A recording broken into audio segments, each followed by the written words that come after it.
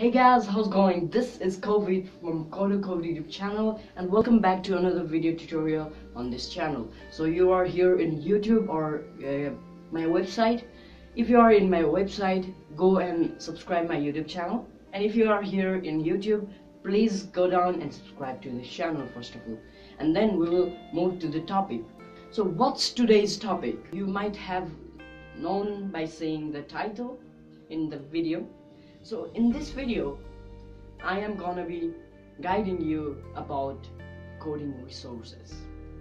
So many of my friends who are starting their programming career, and many of them just ignore their programming, just saying and giving the reason that I don't have good resources to code. And my answer to them has been like, what are you telling? So if a programmer gives that answer, he is not a programmer. So a programmer is very much passionate about his work. So first thing you have to understand is your dedication towards your work. You need tons of dedication towards your work if you want to continue your work. And it's in all the fields and various diverse fields. You need dedication toward your work. That is called passion. So you need passion to work hard and achieve your goals. And you don't need a big computers to code. So first thing is you need dedication toward your work. And second thing I want to tell you guys is you don't need high-end computer to start coding. So here comes the debate on if you don't have a good computer, how can I code? And that's all what people say.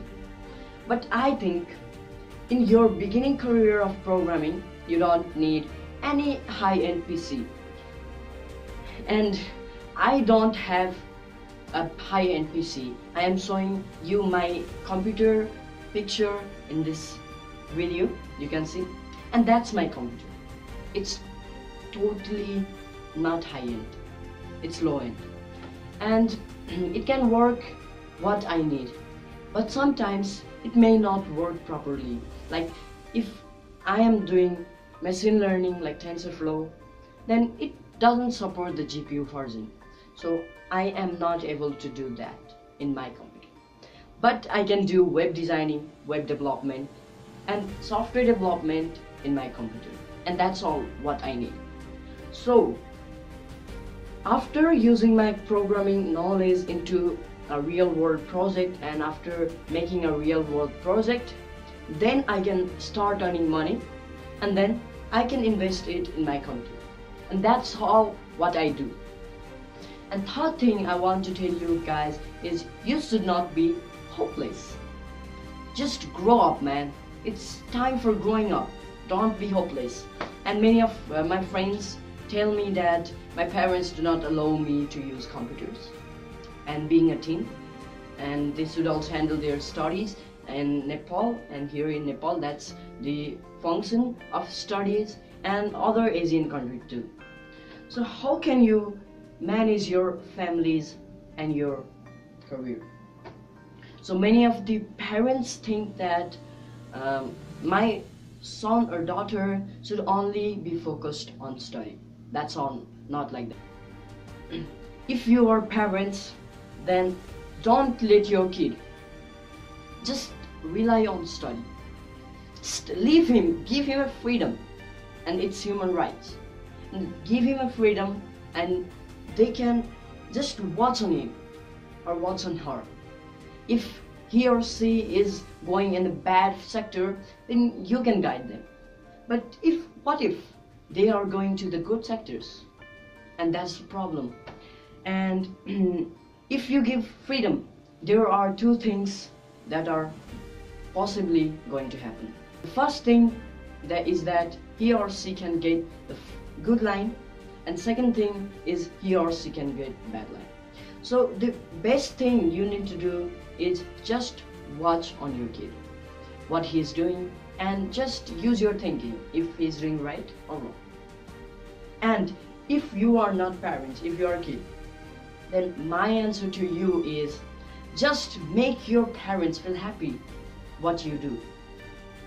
And if your parents' main motive is not to harm you or disturb you, it's just that you should get opportunity or a good future. There is not their selfishness. That's all about you. They are thinking about you. So make them happy about what you have done. And you can handle your studies too. Don't give your whole time to programming. You can give 10 hours for programming and 12 hours for study. And that's the ratio. Don't leave your sleep and just programming. You need health too. And fourth thing I want to tell you guys is health. While programming, many of my viewers and subscribers just don't care about their health. But the main thing is you should care about health. Without you, there is no one. Without you, there is no one. Yeah, without you, there is no one to help you around. If you are there, then all the world is there. So keep yourself healthy. Go to gym, or if you are above 18, and if you're under 18, do some home workouts, have some good diets, and that's all what we need. And stay healthy. And the fifth thing that I want to tell you is that if you don't have resources, try to find it. But don't make your parents forced to do something. There may be their problems aside, but they are doing as much effort as they can. Don't tell your parents forcefully.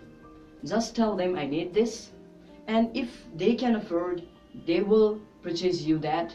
If not, then work hard. You should work and earn money, and then you can, as much as you can spend it. And the sixth thing I'm gonna tell you is that age is just a number. And many of guys ask me that is my age less to start programming or bigger to great program. So programming doesn't rely on age. You can start when you are 1, or you can start when you are 60. It's not the matter of fact. The matter of fact is your knowledge, how much you can develop your logic. And that's the problem.